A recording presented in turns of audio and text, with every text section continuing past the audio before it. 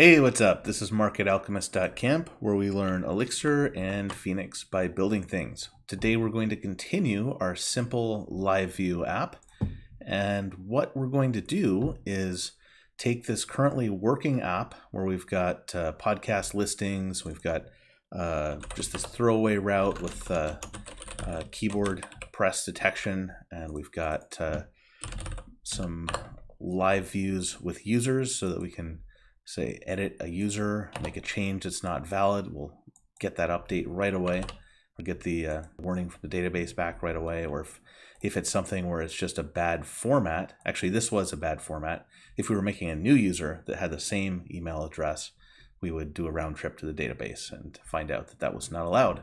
So what we're going to do is take this working app and upgrade it from LiveView 0.8.1 to 0.12.1, and there are quite a few breaking changes. So let's get started here.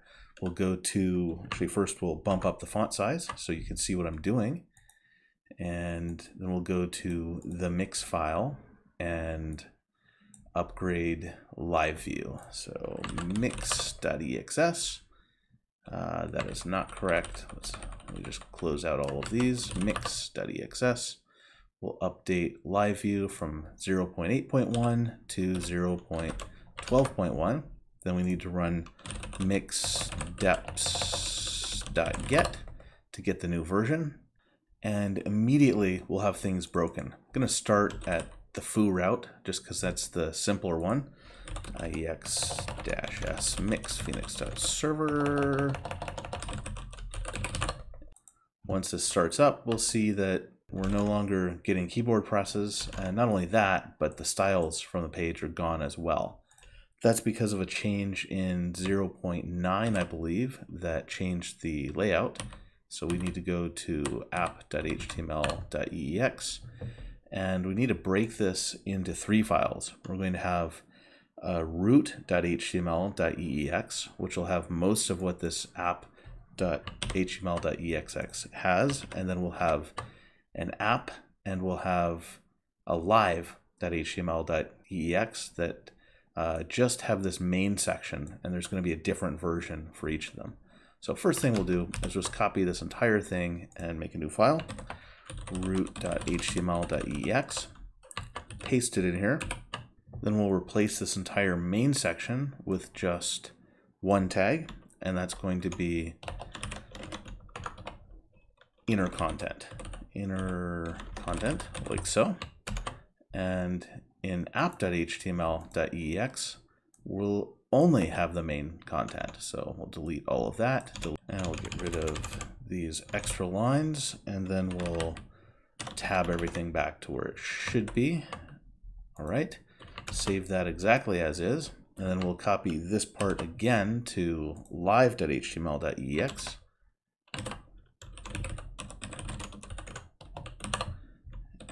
And we've got to make a couple changes here. Instead of get flash, we're going to have live flash. So live flash, and instead of con, this is going to be flash, and this is going to be flash. And instead of info, this one is called notice now. And none of the rest has to change. You may not need all these CSS classes, but just leave that as is for now. So we've got the root.html.eex, which is the entry point. Then it calls to inner content, and this will be filled in with either app.html.eex for traditional routes, or live.html.eex for our live routes. We'll go to our router.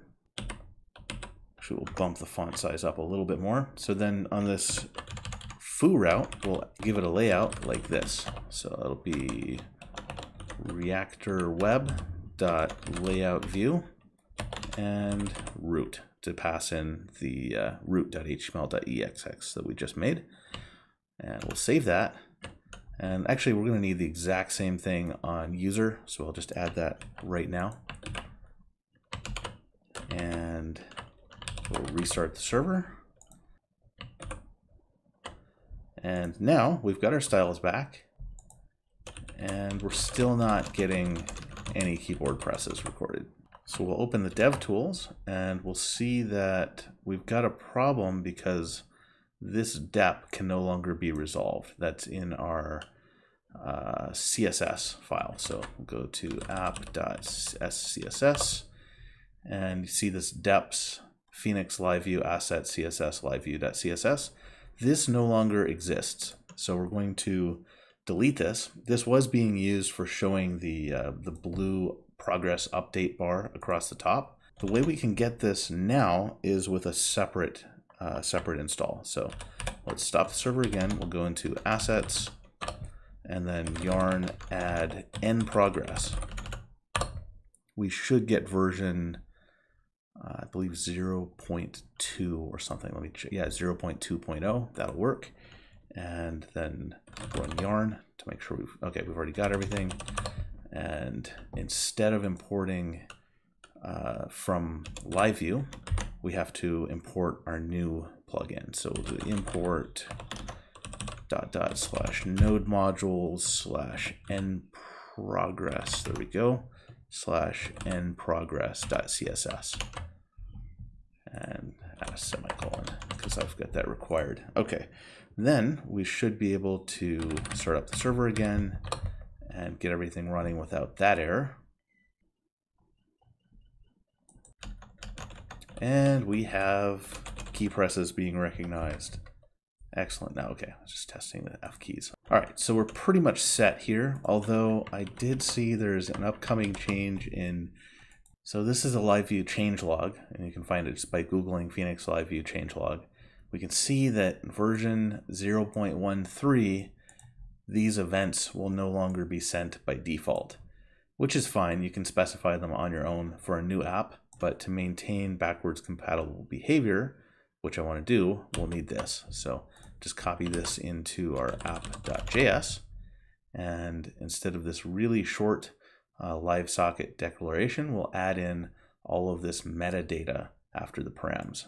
So just paste this in, save that, and we should be good even for the next version of LiveView, as long as that's, I think that's the only breaking change in 0.13. So this part is good. We can go to users, and we should still have the functionality that we did before. Yep, that looks good. That can be empty, but it can't be malformed. Okay. Oh, and one other thing, let's try going directly to a route. Users 1, we're not getting the layout anymore. And that's because we're not putting the layout. So we need to actually include this put layout on all of them.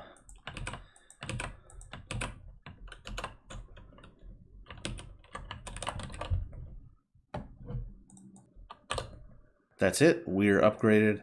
Next episode, we'll build out the comments. And once the comments are done, I'm going to deploy this app, then move on to the series on Absinthe. That's it for today. See you next time.